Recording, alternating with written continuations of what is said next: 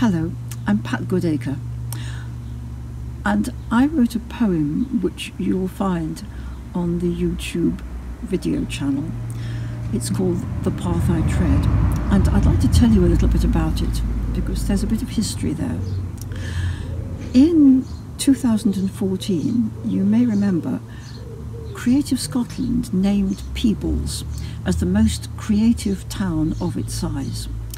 And we got an award, actually quite a big award, and it led to a whole year of wonderful creativity, all kinds of things happening. And the Eastgate Theatre was, of course, very instrumental as part of this.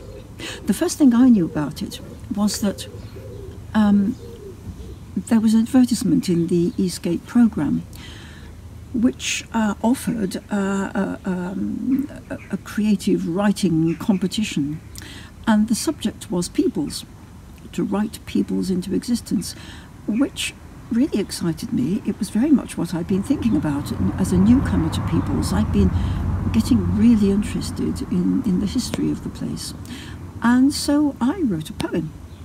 And I submitted it quite quickly, actually, because we were going on holiday. We came back. I'd forgotten about it. We got an invitation to the award giving ceremony, which I thought, oh, that's nice. That's polite. And when I got there, I'd won, which was absolutely astonishing.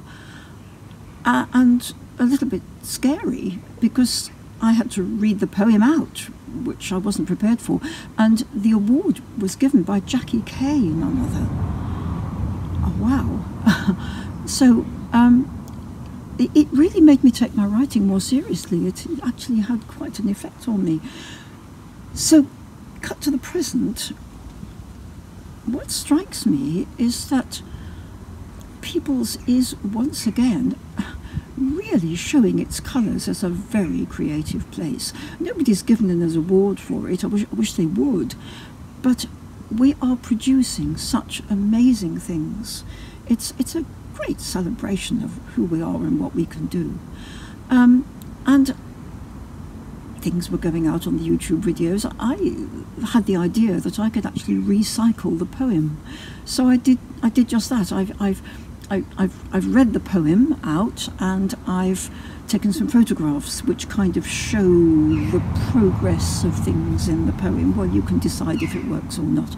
I didn't have the technical skills to do it all myself by any means. I could not have done it without the wonderful Euan farmer who did all the difficult work of sticking it all together.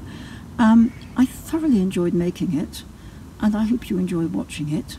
And I really hope you find something that you would like to do and you get out there and do it. So, thank you very much.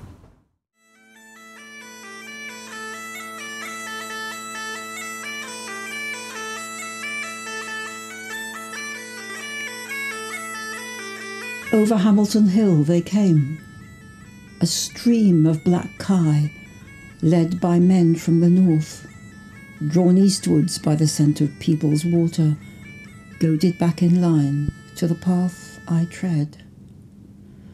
Called Ledgate then, it slid steeply to the Tweed, that path they trod, where slippery boys, darting in the reeds, stared trout-mouthed at the bearded bare men, bare-kneed and huge, clad in plaid that smelled of cattle, belted with knives and muskets, speaking little and strangely.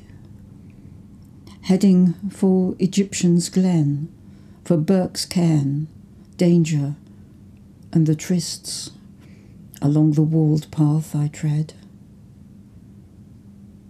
Along the path I tread to Soon up the fleecy hill, were once dragged 3 women, faces white as their hair, guilty of gardening and cats.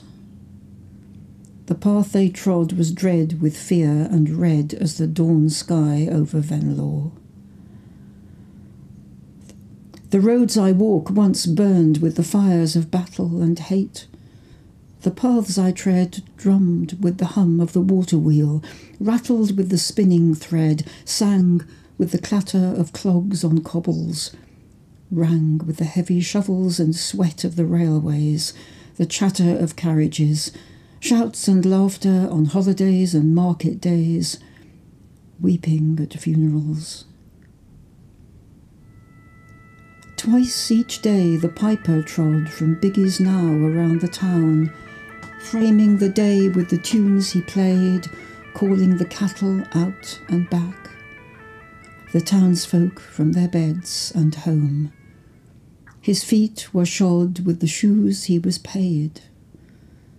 The dust of his worn soles settled in cracks, some lies still in sward and sod.